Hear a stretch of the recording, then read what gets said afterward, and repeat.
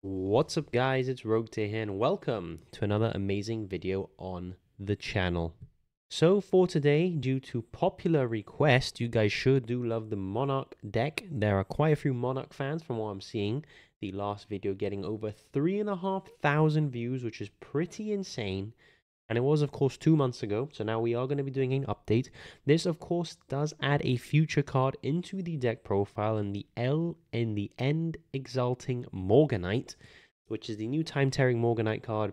It actually helps the deck a lot, makes Time Tearing Morganite searchable, which is fantastic. Also means we've got to facilitate ways of getting it into the graveyard in order to consistently get that search, but I'll show you guys how I've changed the deck in order to let that happen. And I also just recommend this deck if you guys are tired of the Snake Eyes format. The ban list is looming. This deck will never get hit ever again because this is Monarchs unless they get some broken support, which makes them tier 1, which I'd love for to happen, but for now, not the case. So this is a deck you can pick up, very cheap, don't need an extra deck, just a main deck and a side deck. I won't be showing the side deck today because that is usually up to the event you're going, personal preference, and local dependent, to be honest with you. But there will be a lot of new viewers watching this video. Make sure that if you do enjoy this type of video that you do subscribe, leave a like down below. Hopefully a lot of you join and we hit the 3,000 subscriber mark, which is really nice. And that's pretty much it from me, so let's get straight into this deck profile. So starting off with this deck profile, we have triple of the Erebus, the Underworld Monarch. Now this card is the best Monarch in the deck. I don't care what anyone says. Ether is good. Ether was the one hit on the list. Erebus is better nowadays. Why? On Tribute Summon, he's going to be able to Foolish Burial 2 Monarch spell or traps to the graveyard from your deck or hand if you open the trap, which is pain, but you can send it from hand. And it's going to be able to non-targeting shuffle a random card from your opponent's hand or a card of your choice from the graveyard or their side of the field into the deck, which is really nice. And you can chain block this too, by the way. If you have the continuous spell, you can chain block it with a search. If you have one of the little squires that you tributed off, you can chain block it with Idea. There's a lot of ways to guarantee that this goes through. This is an amazing effect. Also, he has a graveyard effect, which is a quick effect during either player's turn. Since this card was made a long time ago, it just doesn't say quick effect. It does say during either player's turn. Send a Monarch spell trap card from your hand or to the grave. You discard it. Target a monster in your grave with 2,400 or more attack and 1,000 defense, and that does include himself. Add it to the hand. So if they do out him, you can get him back, no problem. Speaking of Ether, here she is. At least I think it's a she. We play 2 copies because one Ether fuels the second Ether in the most scenarios. What does that mean? Well, you tribute summon Ether, bounce Ether back to in the end phase due to Ether's effect, and now you have a free Ether during opponent's turn that in combination with the Monarch Stormforth acts as fantastic disruption. Obviously Ether then being able to summon Erebus, and then Erebus being bounced back to your hand in the end phase. So really fantastic card. As I said, it does have the second effect, which I mentioned, which is during the opponent's turn, banish a Monarch spell trap from the graveyard, and immediately after this effect resolves, you tribute summon this card. This is a quick effect, and not once per turn. So if you have both in your hand, you can do both, no problem. For the other tribute summons, we have double Vanity Fiend. This card just wins you games on the spot. It just says no. No specials, GG's, next game, basically. And it's on 2/4 as well, so it's not easy to out. Annoying that cards like Kashtira Fenrir are 2/4, meaning that going second, this card isn't that good, because if they have a Fenrir already on the field, they can just crash it, which is annoying. But that's okay. Because we also play the one of the Majesty's Fiend. This card is actually searchable, which is really nice. It's really annoying that Vanity's Fiend is not. It has 200 more defense than it should, but Majesty's Fiend has Monarch stats with 2,400 attack and 1,000 defense, meaning with Time Tearing Morganite, you can tribute summon, search your Majesty's Fiend, and then tribute summon again, locking them from activated monster effects, which is pretty nice. So this is it for the tribute summons. We play 8. People think, yo, that's not really a high number, and I agree, but also this is Monarchs. We don't want to be bricking on these high level monsters. These cards, remember, all these cards on their own do nothing because we need fodder on the field. So I think 8 is the lowest you could go. You could do more. You could do 10 up a Majesty add a Majesty's Fiend and a Vanity's Fiend. You could do 10. I think 8 is fine.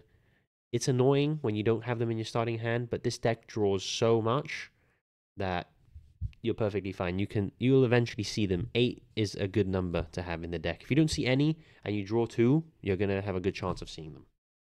For the extenders, we have triple of the Cash Tier of Fenrir. I know this card's expensive, guys. I replied to all the comments in the last Monarch video. I know this card is expensive. If you guys want alternatives, here you go. We have Cash Tier Ogre, which has Monarch stats, by the way, so that's really nice. We have Super Quantal Red Layer as well. That's another good extender that just summons itself. It's obviously not as good as Fenrir, and we are trying to make this as viable as possible, as we always do in Rogue Tier. But those are budget options for you guys, because this is the only Cash Tier card at the moment. Maybe Theosis, that is kind of expensive. I think these are like 15, 20 pounds each, which, yes, is very expensive. Cut them, guys. Wait for a reprint. If you're picking them up solely to play in Monarchs, just pick up something else for the time being. You don't need this card in local play. Yes, it helps the deck a lot. I'm not going to get me wrong. But, again, it's expensive. If you're going to be taking this, if you're going to be trying to take Monarchs to some sort of competitive events, yeah, you need the Fenrirs. If not, substitute it with the red layer or the other extender that I mentioned, the Cash Tier Ogre. We have the other extender in the Cash Tier Rise Heart. One good thing about Fenrir is that it doesn't only have to pick up Fenrir, you can actually pick up Cash Tier Rise Heart, which would then just special summon itself as a second extender, which is really, really good. It locks you out of the extra deck, and it lets you only summon Xyz monsters, which is a massive, massive problem on opposite day, because we don't actually play an extra deck, so we are fine. We'll just get locked and be like, oh no. Anyways, as Jeremy Clarkson once said. For our last extender, we have the Unchumfright. Now, the thing I like about the extenders in this deck is that Fenrir gets you a second extender or a free card. Unchumfright draws you a card and then specials itself. So both extenders act as extra hand advantage and bodies, which is absolutely freaking fantastic. If you don't know what Unchumfright does, it's a Monarch custom card, I'm pretty sure. It just doesn't have Monarch in the name.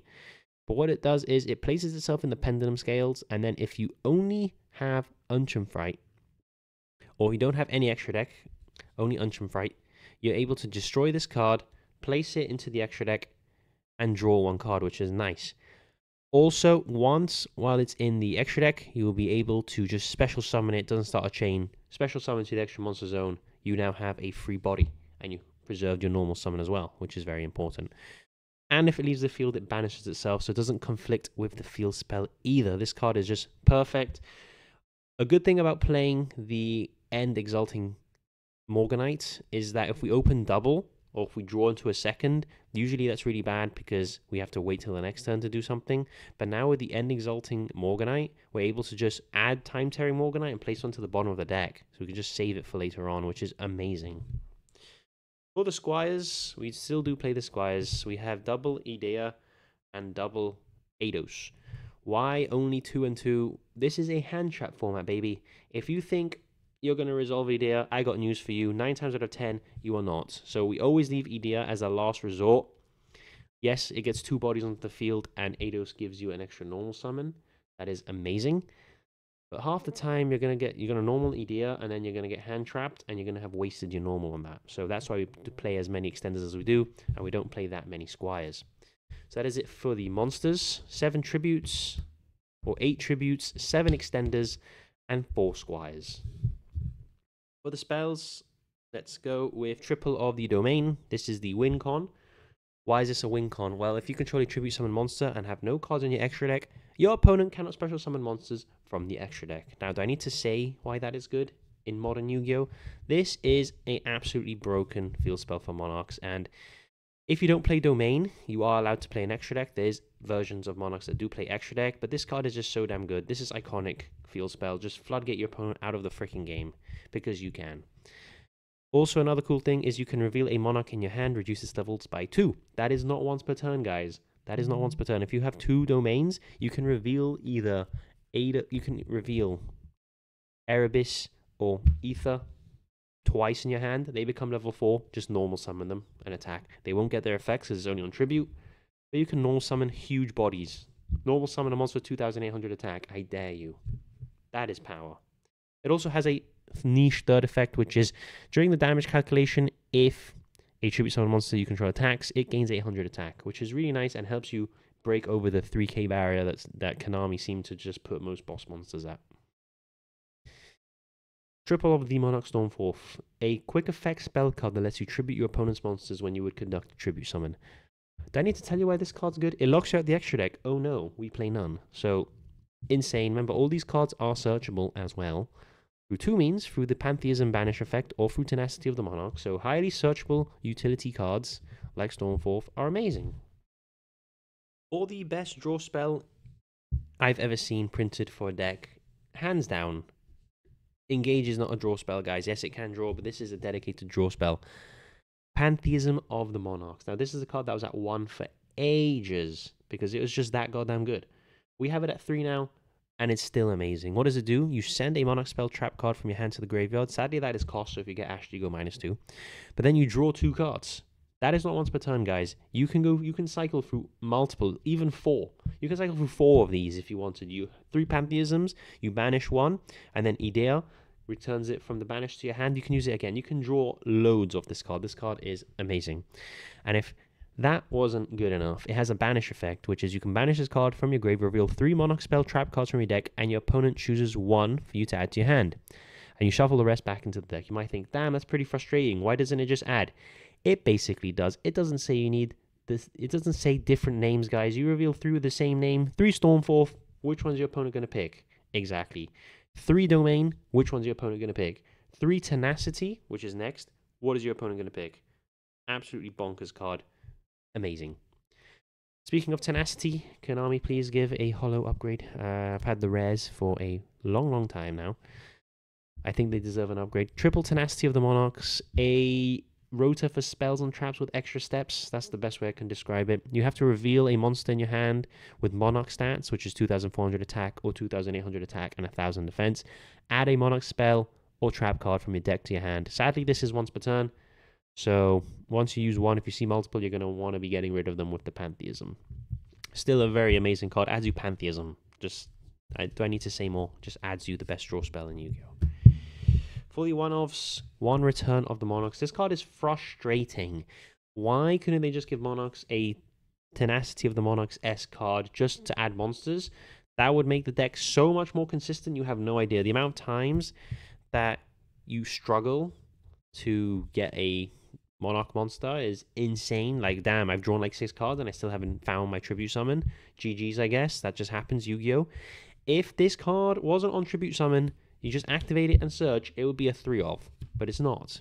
So let me explain what this card is. It's a continuous spell, which is nice, I guess, but also loses to back row removal unnecessarily. What does it do? Well, you cannot special summon monsters for the extra deck while this card's on the field. Big whoop.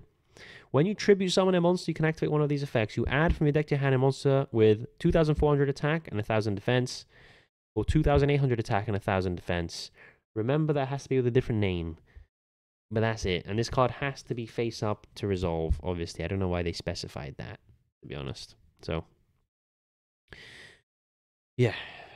Frustrating card, but you tribute summon a Monarch. Obviously, you have loads of access to the Morganite now, the Time-Tearing Morganite. So you have 2 normal summons. The good thing about Morganite, it doesn't conflict. I see a lot of people saying it conflicts. It doesn't conflict with Eidos, guys, okay? Eidos gives you an additional normal summon. Time-Tearing Morganite changes the amount of times you can normal summon from 1 to 2. There's a difference, guys. You can't stack multiple effects that do the same thing. You can't stack multiple Morganites. For example, if you already had a Morganite and then you can change it to 3, you can't stack multiple Eidos. But because they're 2 different effects, they're 2 different ways of changing the amount of times you can normal summon, they don't conflict, guys. Amazing. But yeah, return's okay. As I said, search the Majesty's Fiend and just lock your opponent out of monster effects is pretty nice. March of the Monarchs. This is usually what you want to get. You want to place it, and you want to just make your Monarchs and your Tribute Summons just basically unoutable. Because remember, they're going to be floodgated, and then they're not going to be able to target them or destroy them with card effects either. And they are pretty big as well. So this card is amazing. They have to out this card first, and then they can out the Monarchs or the Tribute Summon monsters, which is really nice. And for the last Monarch card, we have double. We have one, sorry, of the Prime Monarch. It does have two effects, which is what I was getting at. It is a continuous trap, but it doesn't act like it. Why is that? Well, I'll read you the continuous trap effect first, because it comes up maybe 1 in 100 games. Once per turn, you can target 2 Monarch spell trap cards in your grave, shuffle them into the deck, and draw 1 card. You know, that's a pretty alright effect, to be fair. That's not bad. It recycles your Monarch cards back into the deck, which keeps your Erebus and your Ethers being able to send and use their effects. But usually, 99% of the time, you want this card in the graveyard. Why? Because you can banish another Monarch spell trap card from your grave and special summon this card in defense position as a normal monster with 1000 attack, 2400 defense, and this is not treated as a trap card. Why is that good? Well, because it's naturally a trap card. You're going to be able to just use this as a quick effect during your turn and your opponent's turn, and this is basically a free body. Send this to the grave, banish a Monarch spell, summon this, immediately tribute it. Really, really nice. Amazing card. Only need one. Once you have the one in rotation, you're fine. And it's a really nice super rare as well, coming from OTS Pack 2. That's how old Monarchs are. Power spells, double Book of Moon. I was playing this card at 3, had to bump it down to 2 to play the new spell card that I'm going to be showing you guys. It still comes up if you open this turn 1, you might think, wow, this is pretty bad. Until you realize, normally they chain Imperm of Valor, you chain book your own monster, dodge Imperm of Valor. Think about it like that. Obviously going second as well, it just trades 1-for-1 with negation because they have to negate this, which is amazing. For example, they had a Baron de Fleur. I know they can't have that anymore because it's banned. That's just the example I'm giving. Baron de Fleur's on the field, Book of Moon target Baron. They have to negate it, or the Baron goes down and they lose the negate. So either way, it's a win. That's why I really enjoy the double Book of Moon. One Pot of Desires. I had to cut this card down. I was playing 3 of this at one point. We're just playing the 1 now. And the good thing about playing 1 Pot of Desires is you can never draw Pot of Desires off Pot of Desires. So usually you cycle through all your important one-offs, get them into the grave, get them on the field or whatever, and then commit the Pot of Desires just for 2 extra draws. And sometimes, if you brick, drawing 2 can help you on brick. We play the 1 Foolish Burial Goods. This is a very spicy card now, because not only can it send you your Morganite cards, but it can also just naturally send you your Pantheism of the Monarchs to grab any spell that you need from your deck to your hand.